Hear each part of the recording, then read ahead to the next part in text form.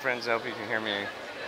I came down to see all the children and families, the different type of costumes, outfits today.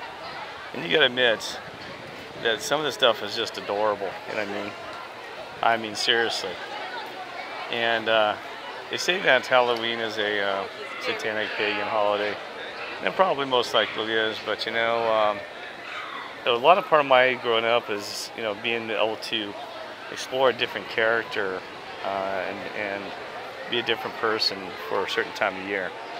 And sometimes that, it is kind of a negative becomes a positive. I think it's intent in your heart and the things that you do make a difference. If your intent is to be a good person and, you're not necessarily doing nothing wrong or evil, it's the intent that our God and the Lord and the angels, everyone that judge the intent. What was your intent?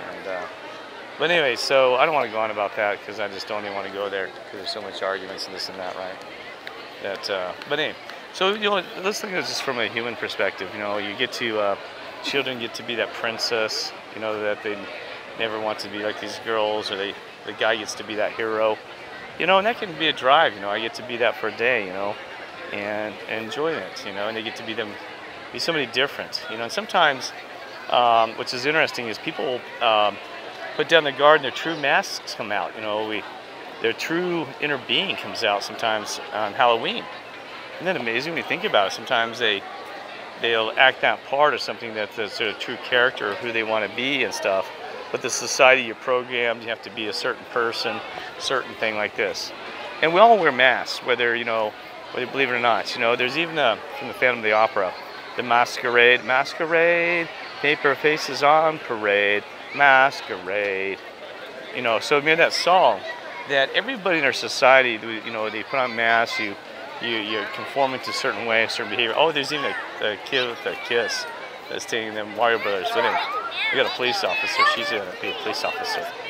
Anyway, so what I was getting at is that, it's if we just be who we are and not always have to try to, have a certain persona or trying to be a certain person and projecting ourselves onto others, it will be such a great place, you know what I mean? And, but it is amazing because, even myself, when I'm working with people in the streets or dealing with different people trying to work for the glory of God, that I will have to change, not who I am inside, but change the way that I behave, the word choices I use, or things like that, because you have to mold yourself to that target audience, right? You have to mold yourself in that target audience to get the communication across, to develop that trust, right? So, and so anyway, so not to go on about that. So what masks are we all wearing? Even your name is nothing but a name to you. It's just a name that they've given you. It's a mask of who you really are. Remove all those things, and who are you a true being inside, right? And there's so much more I want to talk about this mask thing. I'm just trying to enjoy the moment and get in there. So anyway, yeah. So many people wear masks,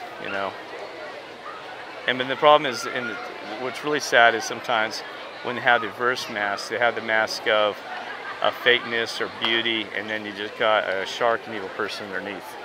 That's the mask I don't like, is when you come out the other way, right? Be the same as you are inside as the outside, right? And remember, skin is only skin deep, right? So, your whole being is the whole thing and all that, right? Anyway, all right, I got a little penguin, and penguins are my favorite. I know you couldn't see it because I didn't want to swing around.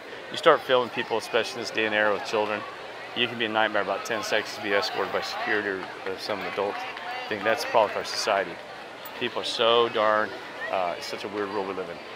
All right, God bless and love you all.